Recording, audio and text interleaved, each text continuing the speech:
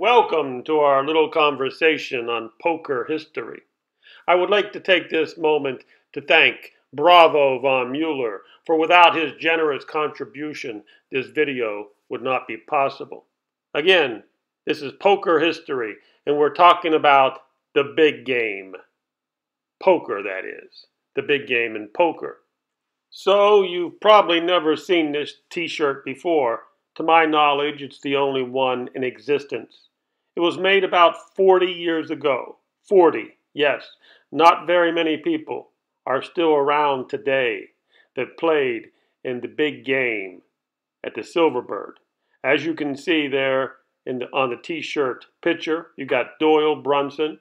And to the right of Doyle Brunson, you have Eric Drache. These are the two men we're going to be talking about today. Or more specifically, the casino that they ran their poker room in. The poker room was called the 10 Deuce Poker Room. Now remember, back then, the casinos would lease out space to the poker men who ran the poker room. So the casinos didn't actually run the poker room. They just leased it out. And then you had the poker guys who ran the room and the way they felt necessary. You've probably heard about in the 60s and 70s the snatch games, where the dealers would take a little extra, or maybe even a lot extra, and throw it down the box for the house. Well, we're not talking about snatch games today. Again, we're talking about the big game. Now let's start from the beginning, okay?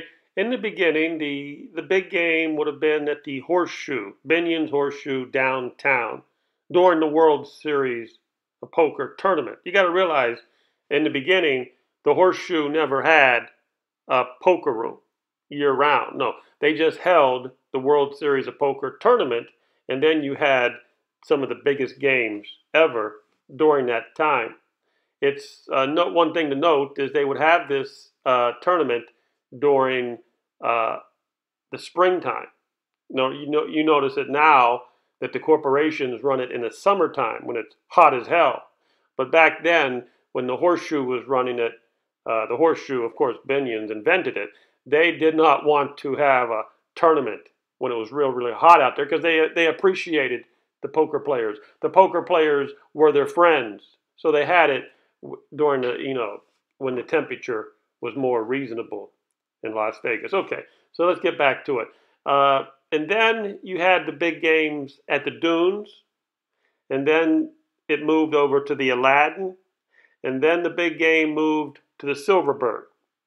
And that's why we're talking about this, because I'm here to show you this t-shirt, and a lot of people may not know that the big game was at the Silverbird, and then after the Silverbird, I believe it went to the Nugget, and then from the Nugget, it went to the Mirage. The Mirage opened up in 1989, and then from the Mirage, it would have went over to the Bellagio, where it is still running today.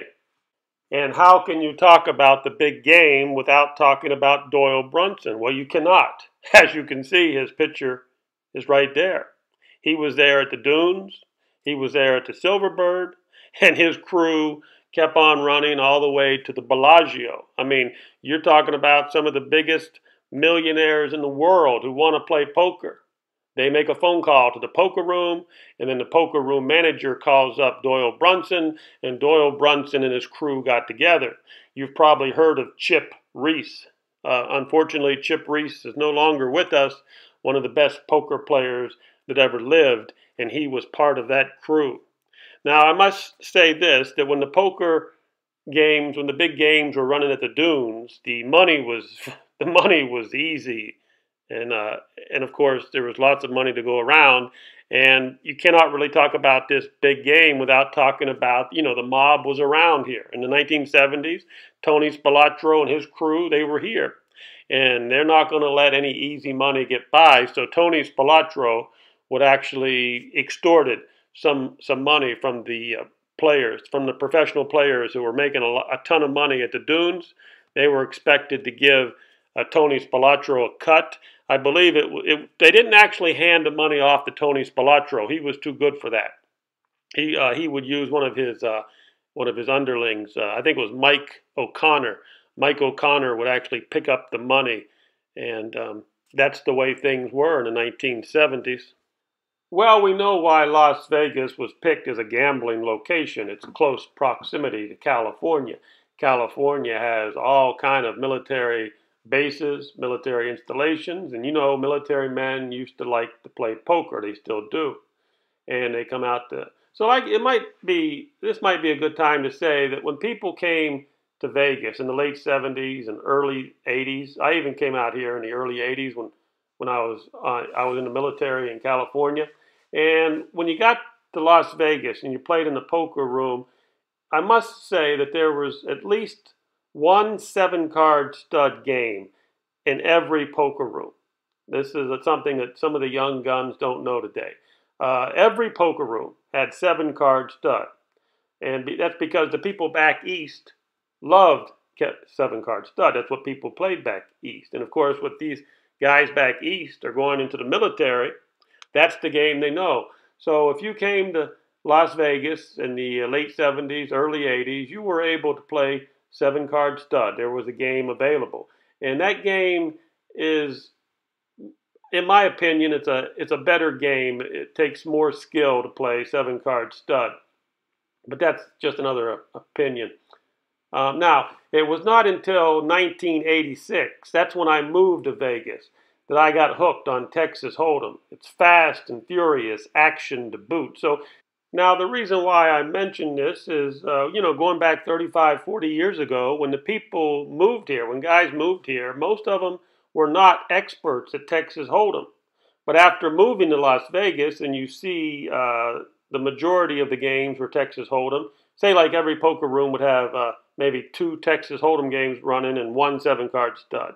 If it was a small poker room, that was what, like the percentage-wise, 2 to 1. And people would see the big pots in Texas Hold'em, and they get in the game, and before you know it, you're hooked on Texas Hold'em once you move here. It's something to realize, that's the way it was back then. Now, also, like I said before, downtown Horseshoe did not have a poker room in the 1970s or most of the 1980s. Now, like I said, when I got here and I was playing a Texas Hold'em, 1986, I would play at the Mint. They had a game at the Mint, the Golden Nugget, Poker Palace, the Showboat, Caesars, Dune, Sahara, the Aladdin, Stardust. I mean, the list goes on and on. There was many, many nice places to play poker, but it was no limit poker. It wasn't no limit. Now I'm talking about day-to-day games. I'm not talking about the big game right now. I'm just talking about normal. You go in the poker room and you're looking for a game, and there was no limit. Of course, everybody realizes it was limit back then. Now, here's what happened. In 1988, the Binions bought the Mint Casino next door, and then they opened up a poker room. After they bought the Mint Casino, they gave them more room, and they had a nice little poker room right in the middle there. I played there all the time. When I'd get off work, I was a dice dealer. I got off work, I played every night at the Horseshoe. Lots of action. Many big famous players would stop in and play. I mean, occasionally they had the 20-40 rolling, 20-40, and in that 20-40 game, you would have guys like Johnny Moss. Now remember, when we start talking about the big game, Johnny Moss was in that big game in the 70s. You had Puggy Pearson, Amarillo Slims. You had everybody coming in here. Even Stu Unger would come in. I mean, Stu Unger wasn't always playing. He wasn't always up to playing. He had a drug problem, but he would always stop in. Enough of that. Let's get back to the big game. Okay, now we're going to go back to the late 70s, early 80s. On the Strip, not far from the Riviera, was a casino called the Silverbird. The Silverbird. Now, the site is now where the unfinished billion-dollar Fontainebleau is standing. Yes, today, if you come to Vegas, you'll see a huge billion-dollar hotel structure. It's unfinished. It used to be called the Fontainebleau. They changed the name again.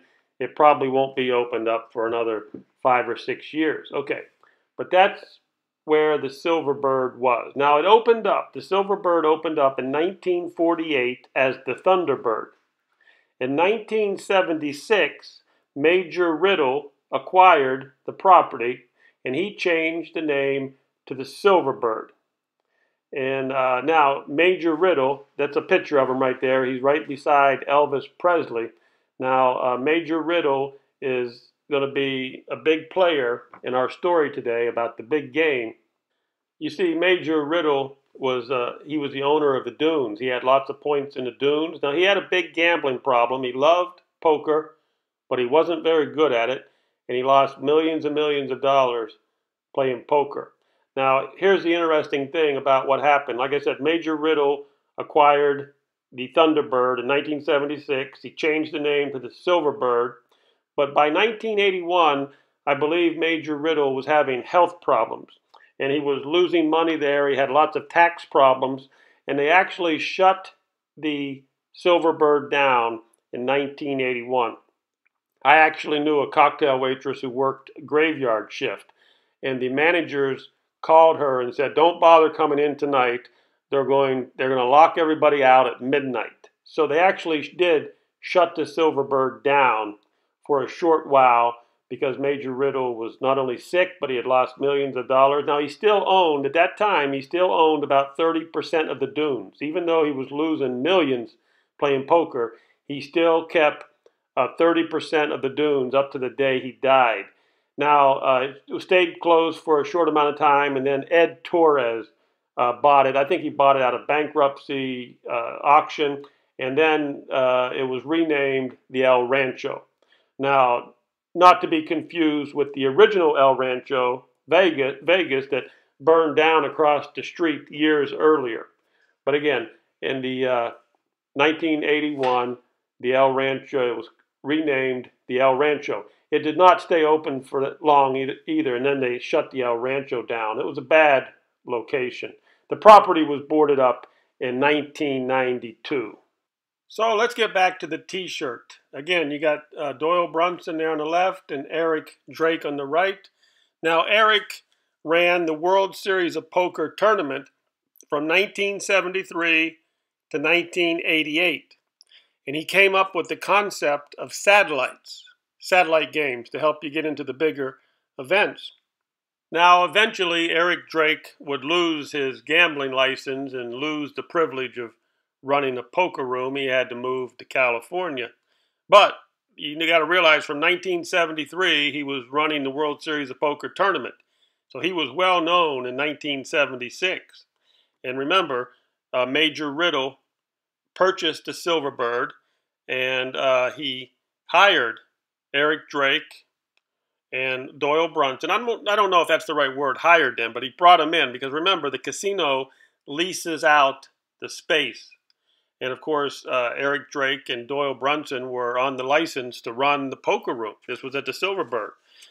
Now, the whole reason why Major Riddle did this is he wanted to bring the big game from the Aladdin over to the Silverbird, and that's exactly what happened. They named the poker room was called the 10 Deuce Poker Room. So let's get back to Major Riddle for a moment. Now, Major Riddle, by 1976-77, he had been losing a lot of money. He was a degenerate gambler, and I think he had lost a lot of his points in the Dunes. Now, some people say he lost the Dunes. That's not correct. At the time of his death, Major Riddle still had 30% ownership in the Dunes. So he did not lose everything, but he did lose quite a bit of points. Remember back then, the owners had points in the casinos. Points were like a percentage. And so anyhow, the big game moved from the Dunes to the Aladdin and then to the Silverbird. Now, some people say the Aladdin was the birthplace of the big game. Others say the Dunes. But here's what I can tell you. The Aladdin was controlled by the Detroit mob, and the Dunes was a Chicago outfit. Now, they were all working with the Teamsters Pension Fund bankroll back then. That's how they built these places. They were using, it was like free money. Use the Teamsters money. How sweet it was. So let me bring up Johnny Moss for a moment. Johnny Moss was a gentleman. He was a great poker player. I actually played with him, not only in the live games, but I played with him in some tournaments at the Four Queens. But Johnny Moss would play against Major Riddle in the big games. Now, Johnny Moss did not need to cheat to beat Riddle. No way, no how. Let me tell you, that's a fact. I mean, now some of the other players in the big game, they were known to cheat in cahoots with the dealer. But let me get this out of the way right off the bat. Johnny Moss would have none of that. I mean, he was a gentleman gambler with a dash of temper, and there's no way that he needed to cheat to beat Major Riddle. He was a class act and one of the greatest Texas Hold'em players out there.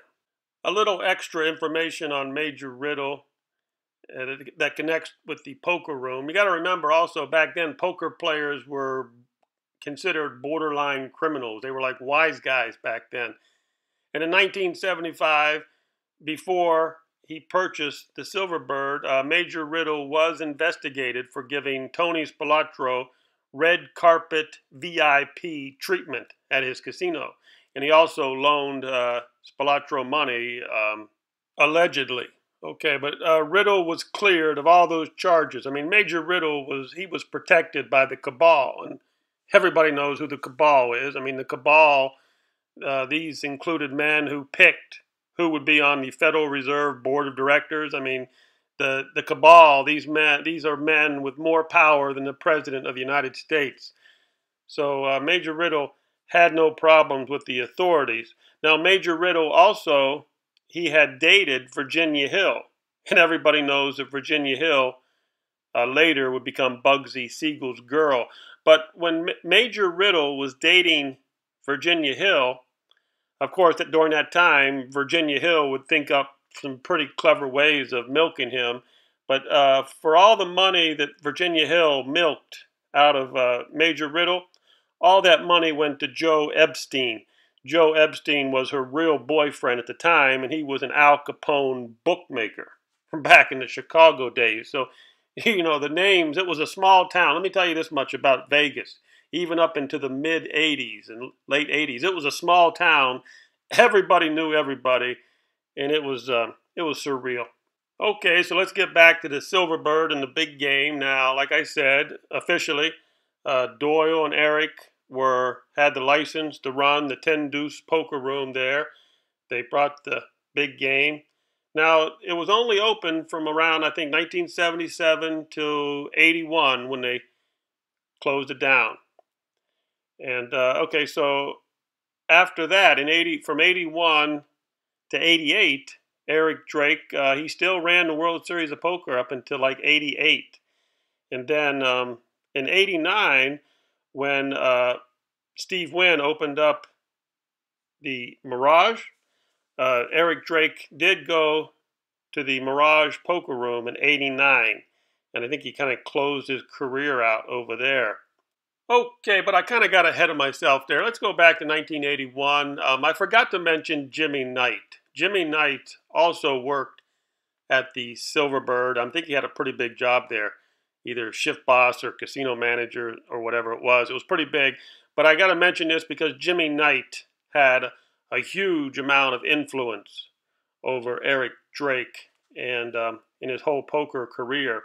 So in 1981, when the Silverbird closed down, there was action at the Golden Nugget. I mean, there was big games at the Golden Nugget. I can remember going in there, and these guys, I mean, I thought they were drug dealers. I don't know, but they would stack $100 bills up on the poker table in the game, and then they go off and eat dinner.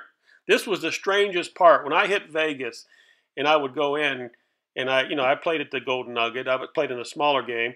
But I'm playing in a smaller game. I'm looking over there next table. It's a big game. And this guy's got stacks of $100 bills 6 inches high. And then they go off to dinner like nothing. I mean, this is the way it was. So there was the big game.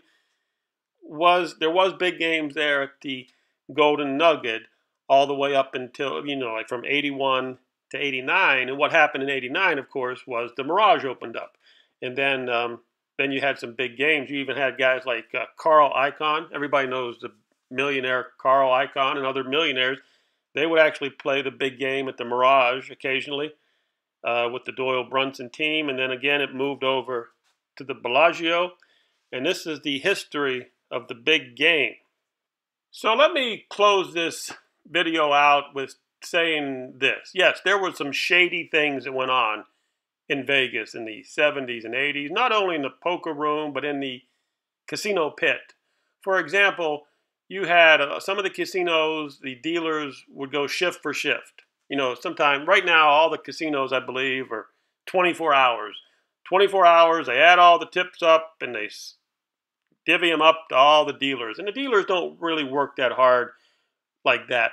But back in the 70s and 80s, and I worked at a shift for shift job at the Landmark. I worked as a dice dealer at the Landmark, and whatever we made on that shift, we split it up. Now you're probably saying, where the hell am I going with this? How does this have to do with poker? What has to do with, everybody's going to say, we know we're talking about Eric Drache and he lost his license, and many shady things were done back then. And I'm just going to give you an example.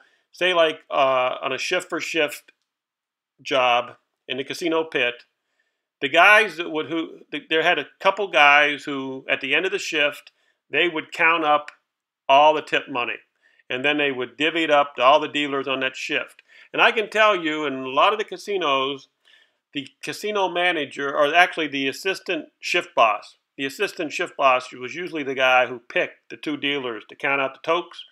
And for some reason, they always picked a druggie, a guy on drugs, to count out the toke money. And you probably know where this is going. They always were skimming off a little bit of money. The druggie would skim off some money. The assistant shift boss got a cut. Probably the shift boss got a cut. And I mean, anytime you had huge amounts of money that was rolling around and you had a couple guys to count it out, there was always something shady going on. Now here's how I'm going to end this story.